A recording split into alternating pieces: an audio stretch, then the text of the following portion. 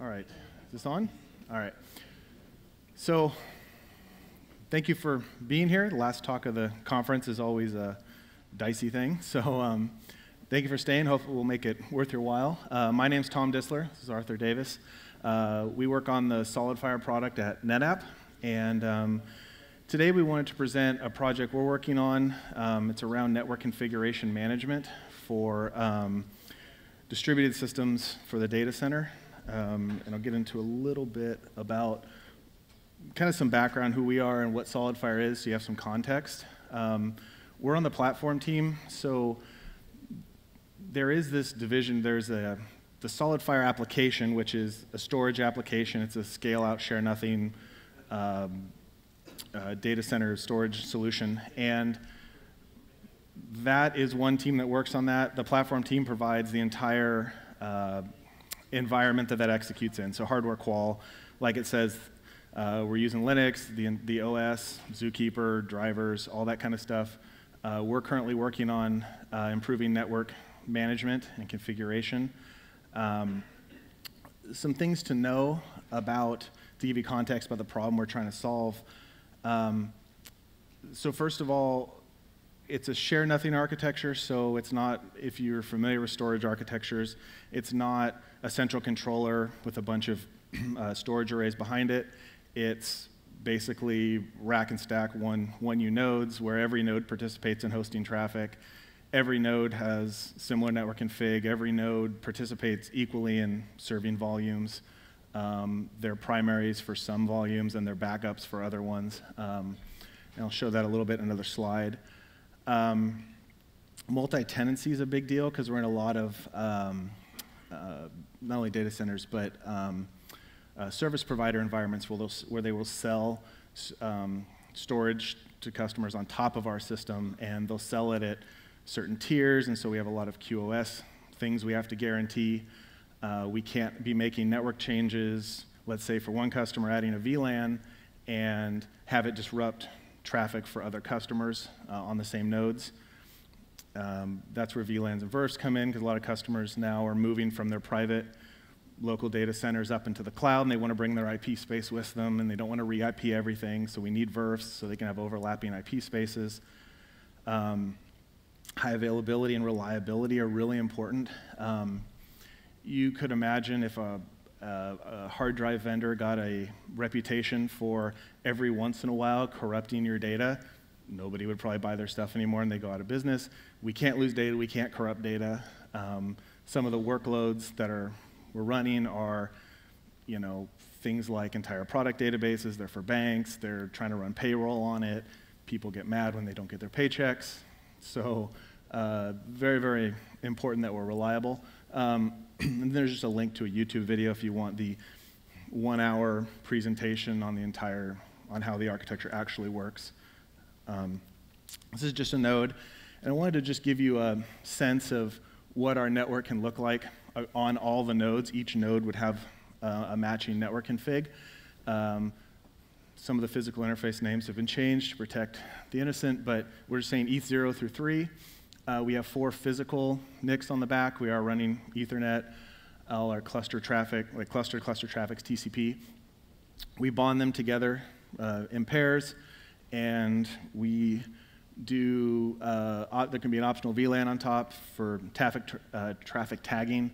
And then if there's one node in the cluster that's elected cluster master, and it may host what we call the MVIP, the management virtual IP, which is where, if you're going to hit our REST API, hit the cluster web page, that's where that IP is what's going to get hit.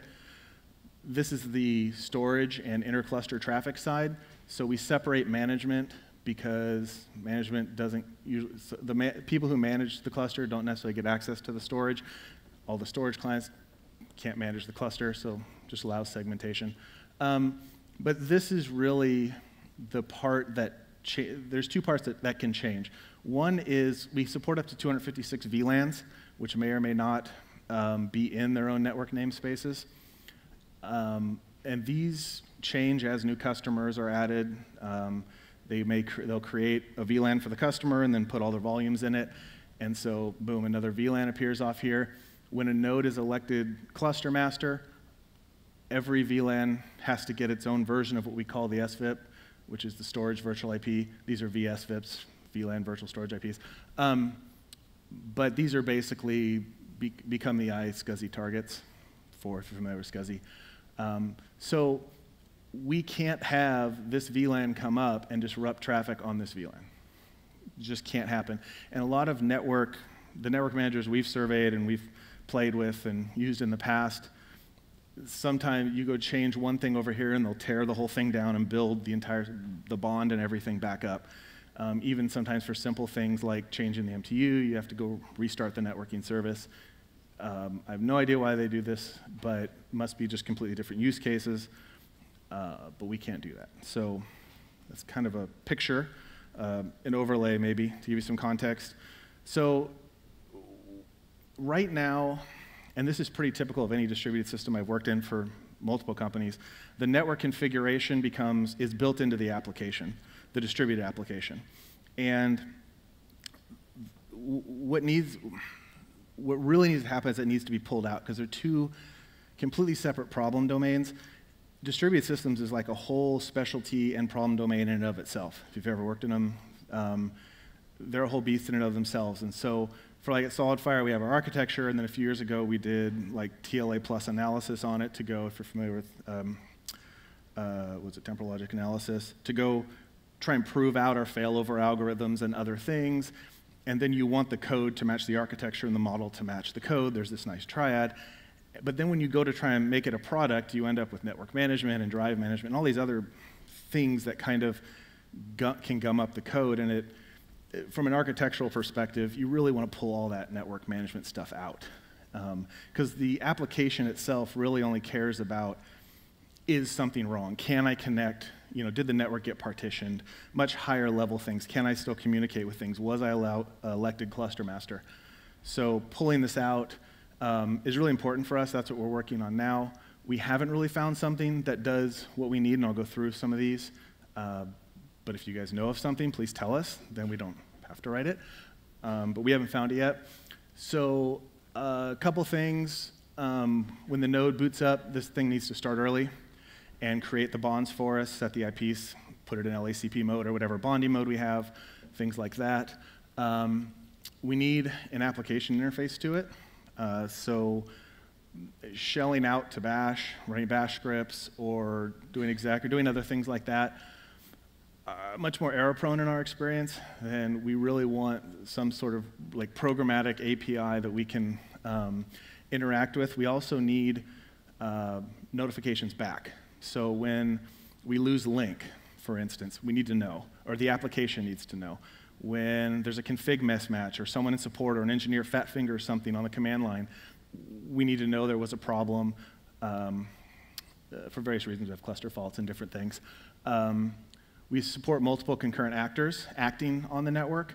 So we have this problem today where we have two processes that sometimes you can have the user trying to add a VLAN through the API. At the same time, that node gets elected cluster master, and now two processes are making network changes.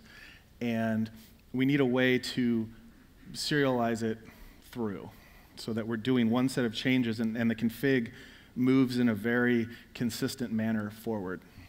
So that's where these transaction semantics come in. Talk a little bit more about that later. Monitoring for network changes.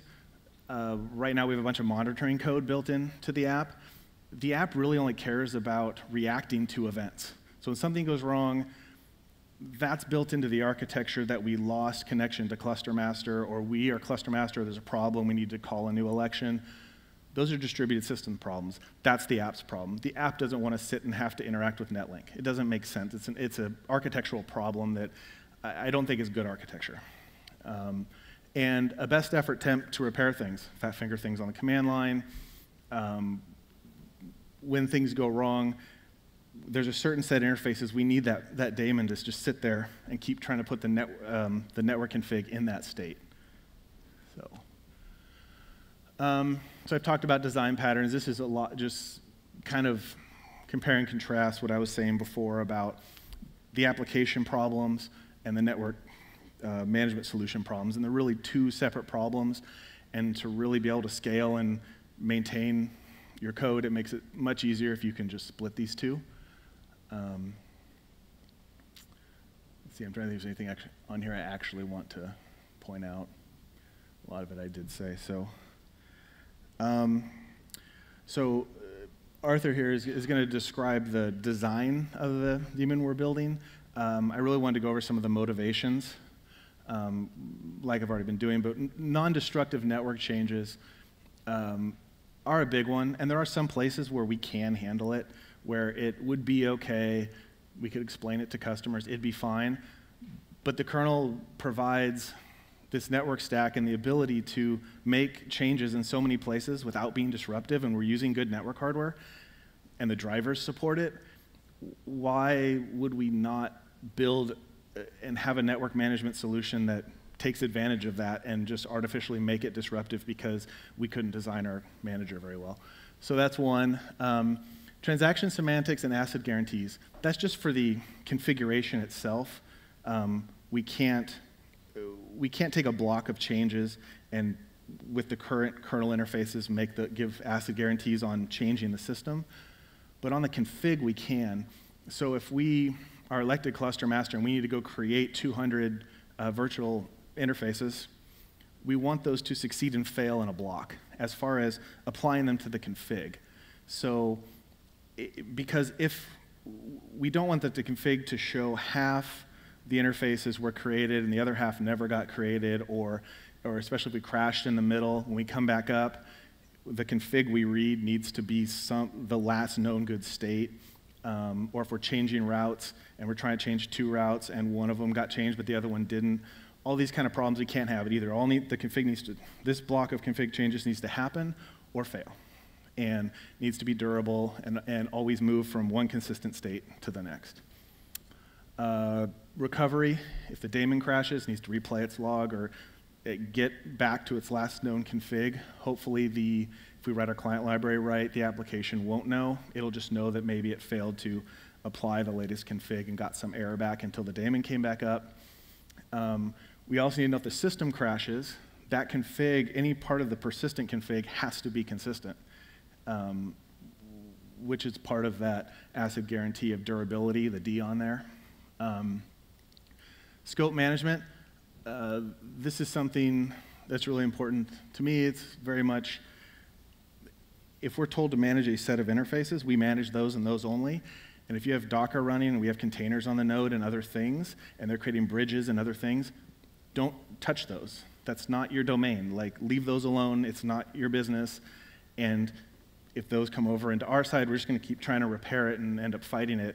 But like, there's this domain and this scope. Like, this is what you're dealing with. Just touch that. Don't try and take over the whole system, things like that. And then supportability, that's more around logging and stuff. So that's all I had. Arthur's going to talk about the design. Which one? That's the next one. So I wanted to just remember back to the title of the talk, which was about increasing reliability,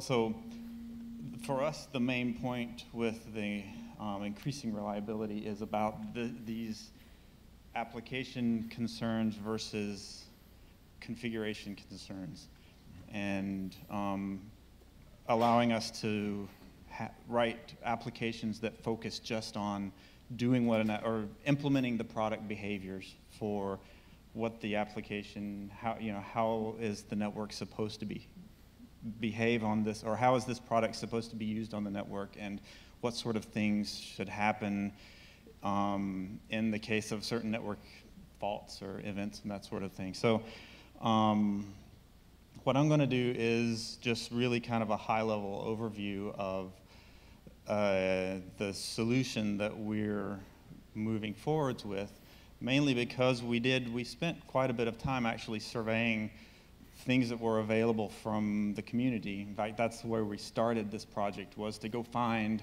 the open source project or even a commercial product that would work for us. And we kept looking for something and just never really found the thing that hit the mark for us. And so that's what brought us here.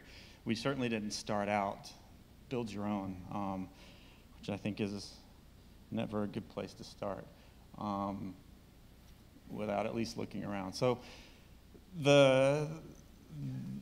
for us, and Tom, let's see if I can find the right slide. So this is a sort of a small, silly little diagram, but it highlights this application logic versus network configuration logic. And in our solution, this network configuration piece is just exposing the kernel interfaces, the kernel configuration interfaces.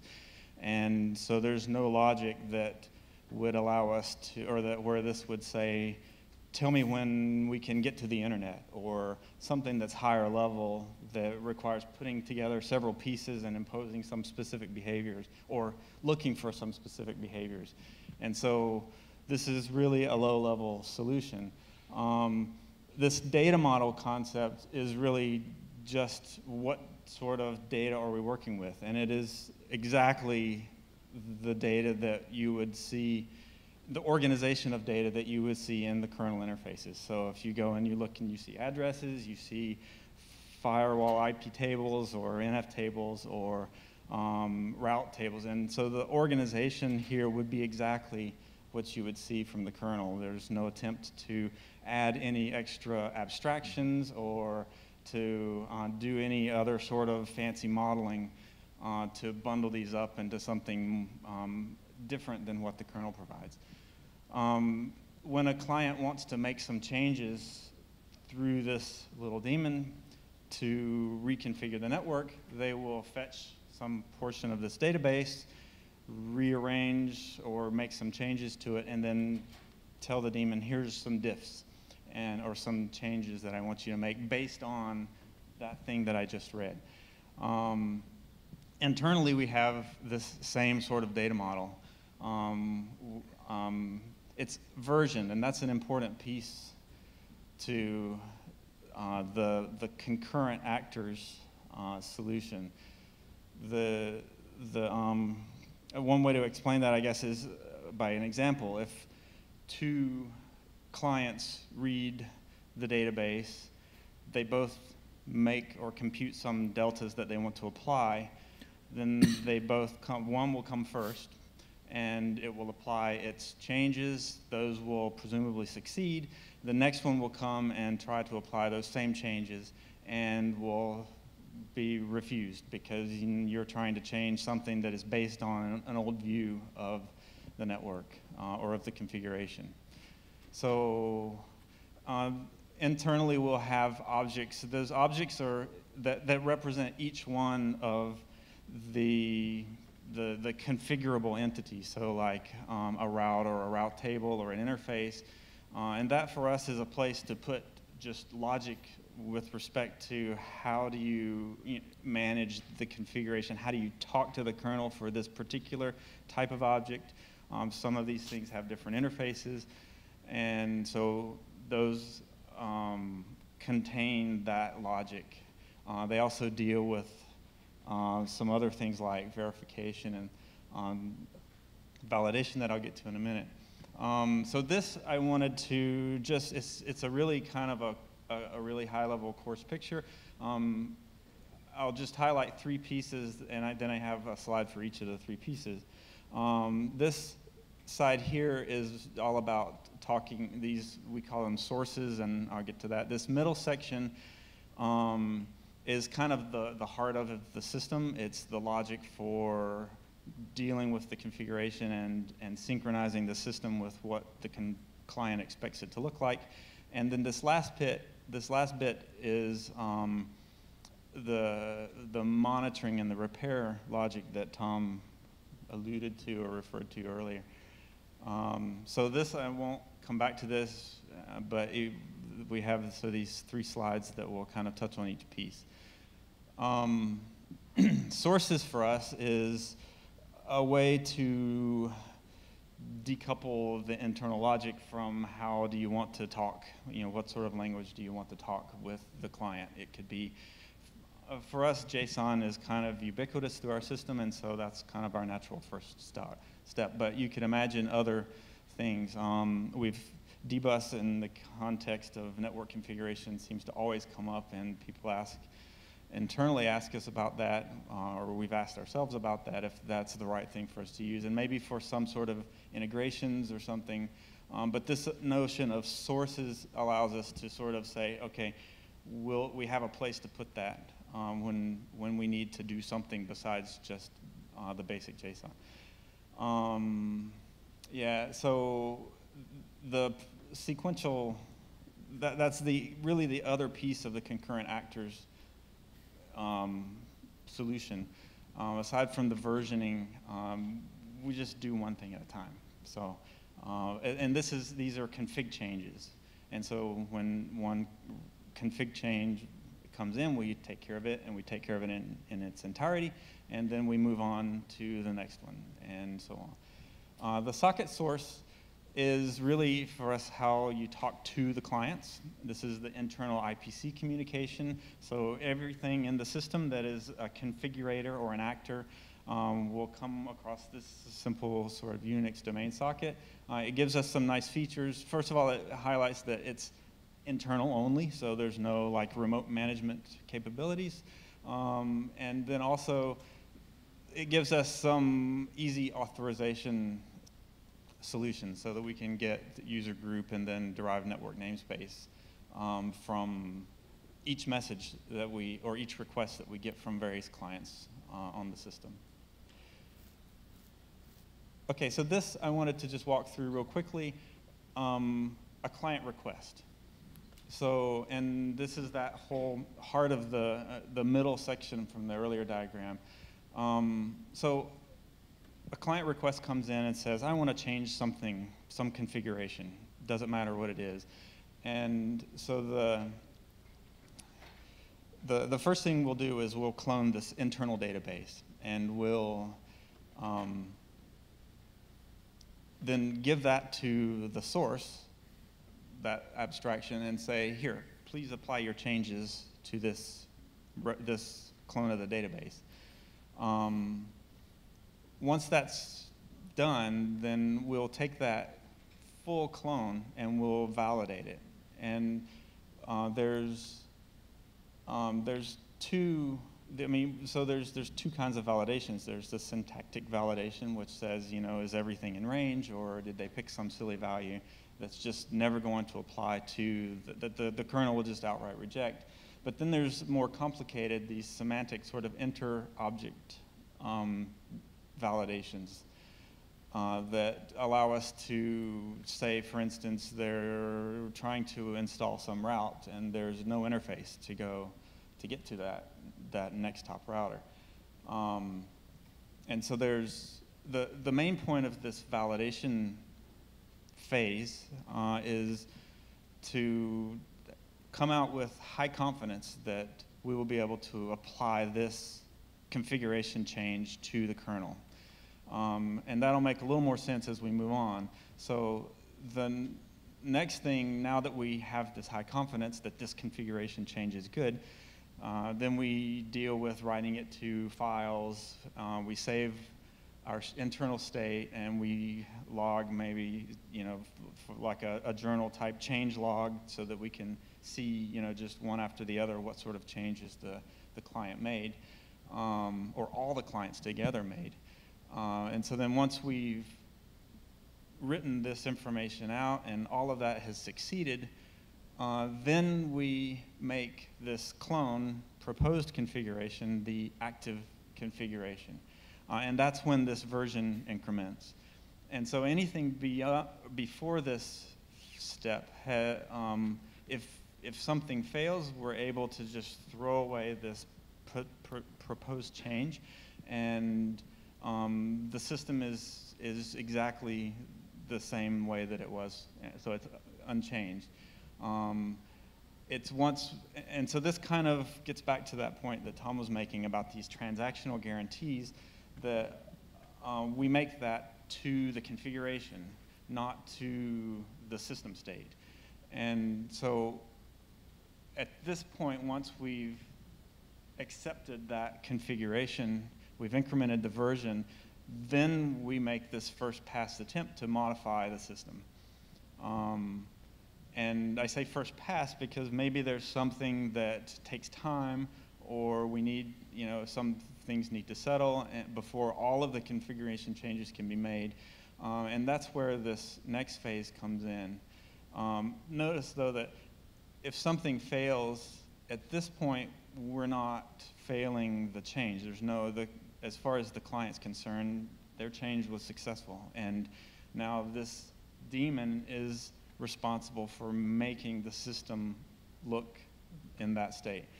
And so then that's when this monitor and repair comes into the picture. And so it has the ability to look at things that didn't apply completely the first time, or that needed some more time to be able to successfully apply, or maybe some software error or some other problem, or even a user has logged onto the system and deleted something that the software, like the cluster master software has said, it needs to be in this state. So the system will notice those problems, will detect that, and will first of all generate a notification for these problems, and then secondly, attempt to put the configuration back. And then if they do, if it does successfully repair the configuration, then it can go and clear that notification, and the client is, there was a little fault that popped up and went away, but that's okay, it's all better. So that's kind of the walkthrough for this system that we're working on. The reason that we're here, I guess so this is something that I mentioned that we looked for a solution that did fit what we were trying, fit our requirements. Didn't exactly find it. There really are some good solutions out there, and there were some that were very close, and I will definitely admit that. But we felt like there was room for something that was more along what we've described, and so we do intend to share this with the community, and we're eager to have feedback and to hear ideas. This is a stupid idea, this is great, or somewhere in between, and different things to point out. Also, to work with the others as well. So, yeah, these other two bullets, I'm pretty short, short on time, so I will just skip those. But we do have a substantial investment in testing, and I'm really happy to have this project grow up in that environment.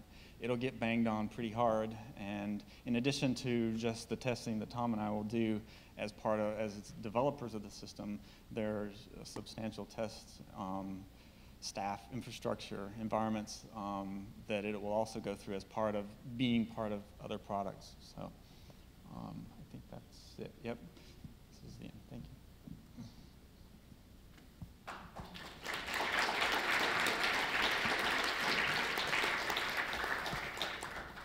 Any questions?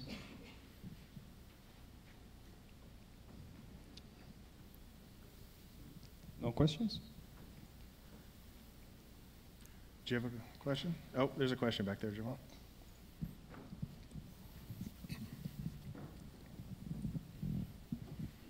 Hi. So to go back like 2 slides, I think this is very useful. And you mentioned there are other systems like this, but they are not exactly like this. Can you sort of summarize exactly what's unique about your solution and what systems it differs from or looks most like? Yeah, to some degree. I purposefully came up here choosing not to name names and and throw darts. So, but like I said, there's some really good things out there, and they were close. The biggest problem that we kept coming across was finding too much stuff kind of bundled up into too much application-specific logic bundled up into the configuration system. So there would be some extra assumptions that didn't apply to what we were trying to do. Tom mentioned we've also had some problems with one system that we're using now that just likes to tear things down when you make a change. So there's a collection of different little issues that and in the end, I guess the main point for us was that we wanted something that really allowed us to focus on what we felt like were kind of best practices for application design and designing a robust, reliable system without having to work around some things that forced us kind of into a corner. Yeah, I think it got back to when I was trying in the beginning to say what we're building this thing and really the things we need. Some of the solutions are great, and we need like some guarantees around the config moving from consistent state to consistent state, or some solutions will get us where we want to go, but there's not an active monitoring solution and repair built into it. That I don't think we found anything that really met. If you forget even monitoring and repair, like let's assume we could build that on top of something else, that really got us the transaction stuff. You did a lot more research on this kind of stuff, so I kind of leave it to you. But nothing came across as like checking all of those boxes that a lot of this we actually have today in the solid fire system, and going to, I don't even know if we found a system that wouldn't be a regression for us as far as what network, like what we do in the solid fire product that we're trying to keep and pull out. It's kind of a fuzzy answer. I'm not giving specifics. I'm trying to avoid naming certain things. And well, yeah. Yeah, so. That sounds great, thanks. Yeah, anything else? Thank you. Thank you.